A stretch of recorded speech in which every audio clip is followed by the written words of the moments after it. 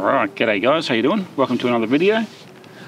Today I am out camping at Mount Crawford Forest in South Australia. Just doing an overnighter. It's a bit of a relaxing one just to see how we go.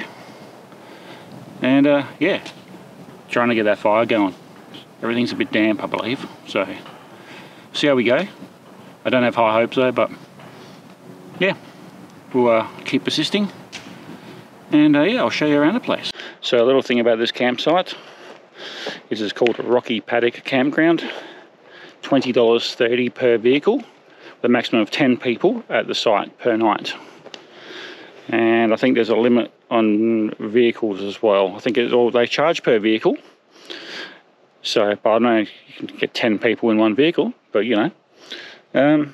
Yeah. So I'll just go for a bit of a walk here and we'll check the place out and I'll show you why it's called Rocky Paddock. So this is right by my campsite. And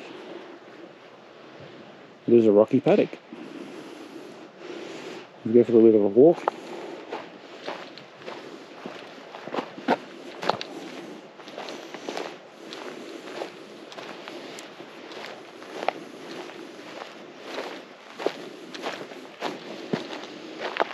And it's starting to cool down out here.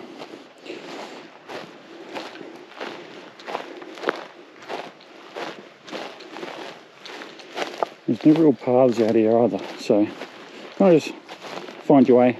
Obviously, being Forestry SA campground, no collecting of firewood, bring your own. So I brought my own, which I wasn't real happy about because there was way less in there than what I'm used to buying. So they're skimping, but you know, here's what it is. Have enough for a fire until bedtime anyway. So yeah, just keeps going on down there. And I'm in the middle of a forest, so nice and peaceful. And I did notice on the way in, we do have some currawongs here, which is a bird that I saw only in like Victoria and New South Wales, pretty much, in Canberra.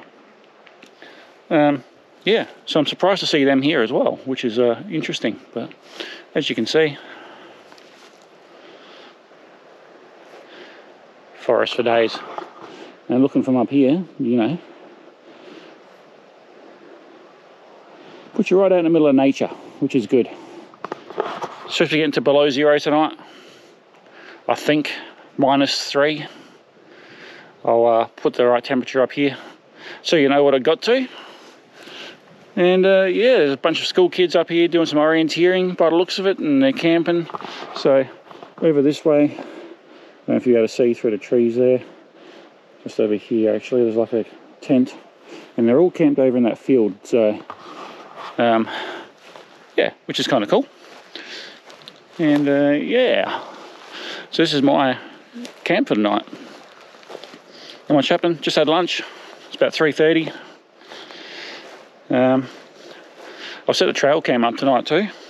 See if I catch any kangaroos or anything running around, which would be kind of cool. Plenty of rope everywhere here, if not roos, wombats. So it looks like roos to me, but yeah. Just check out up here. Go back to camp. Not cooking on the fire or anything tonight. No point. Fire pit's too small for my grill plate, so I'd have to put coals next to the grip fire, which I don't really want to do. But it looks like that fire's going. I'm burning that wood in the middle. I've got a magpie around camp too. So yeah, someone left a couple of bigger sticks here. So let that burn in the middle, and then I'll put it in the fire with a little bit of extra firewood. So it is going, which is good. That's all my wood. So I'll get my chair out, set up, and sit around the fire for a bit.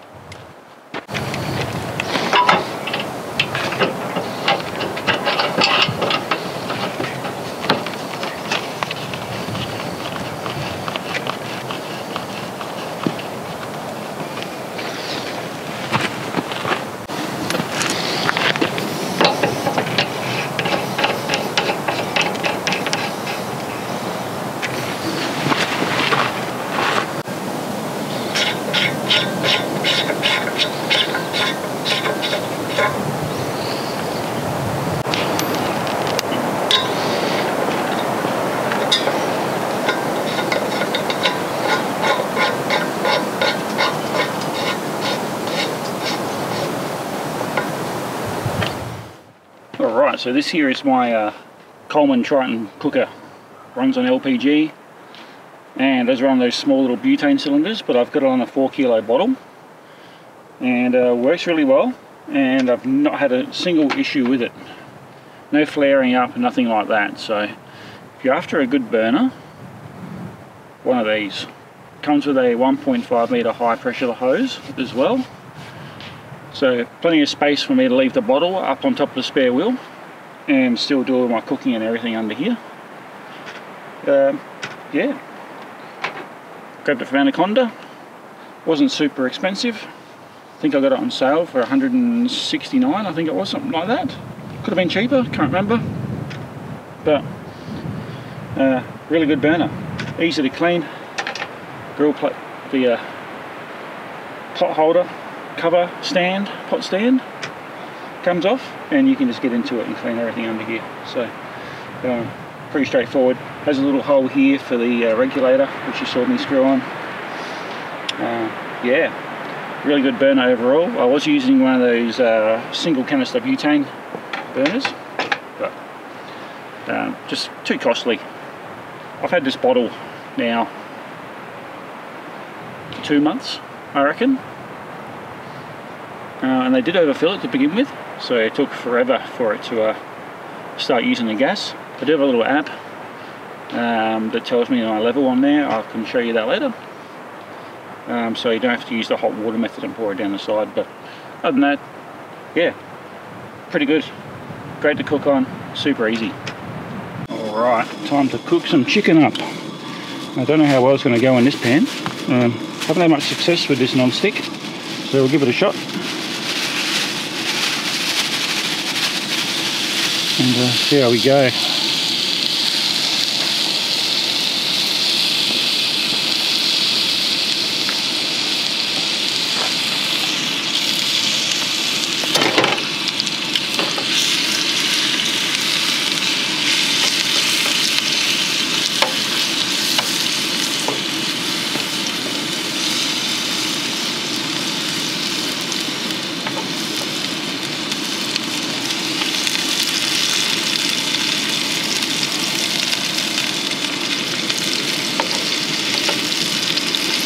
Cooked better on the griddle, to be honest, cast iron.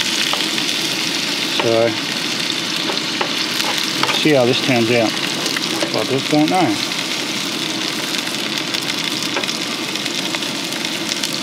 A bit more oil, I think.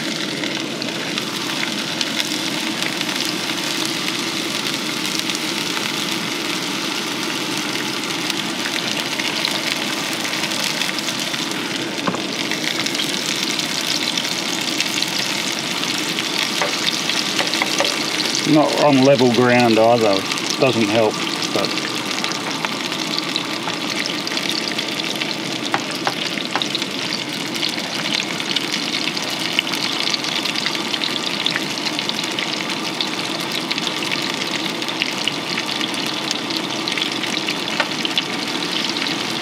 so if you're wondering what I've got on the chicken,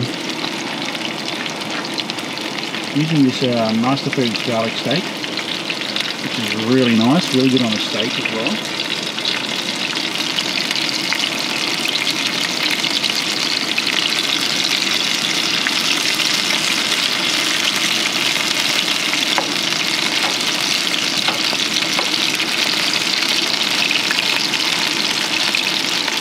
If you're wondering what else I'm having with this tonight, I'm having nothing else with this tonight, just having straight chicken. Because I don't eat a whole lot and this will be plenty for me.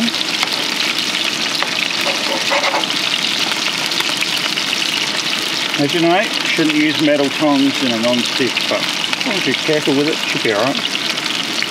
This was a non-stick camping pan with an attachable handle that I picked up from Aussie Disposals actually, about 40 bucks.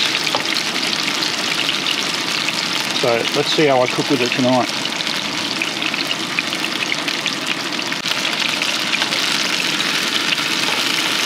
Yeah, I might do alright, I reckon.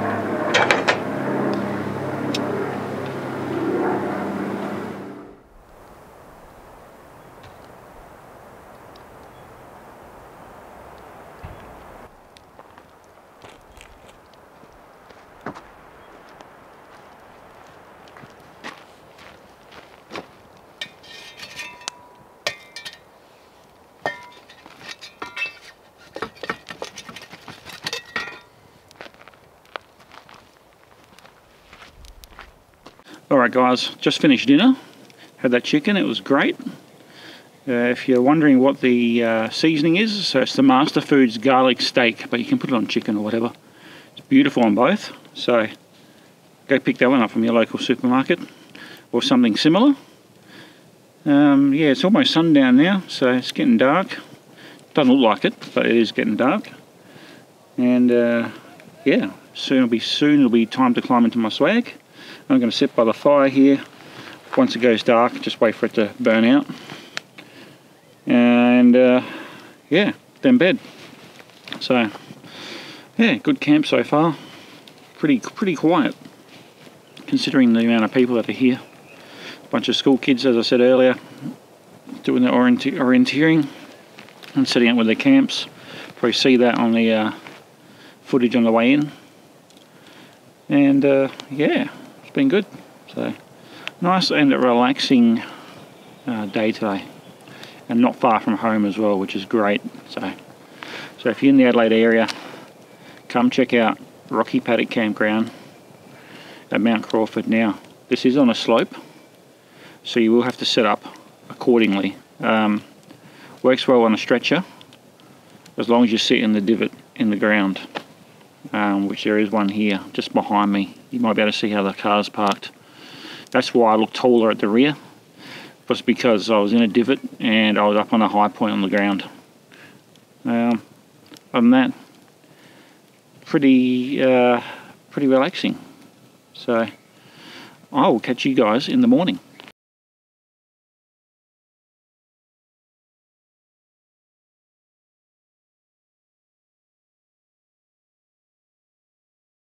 Alright, good morning. Time to pack up and head on out. Got about 50 minutes before I got to get out of here on my checkout time for the campground. It was a reasonably good sleep, but I didn't fall asleep till about 4 in the morning. So yeah, it wasn't fun. But it was not cold or anything, I just couldn't sleep for some reason. But anyway guys, you have a good one, and I'll catch you in the next video. Late at night, when the moon is high, I pack my bag and I say goodbye to the city lights, to the city dreams. I'm off to chase the adventure, it seems. With my trusty guitar in hand, I hit the road, going to a far off land, through mountains tall and by rivers wide. I'll go wherever this adventure will guide. Under the open sky, I'll find my way, singing my songs, living day by day with the wind in my hair and the sun on my face. Adventure awaits in this wide open space.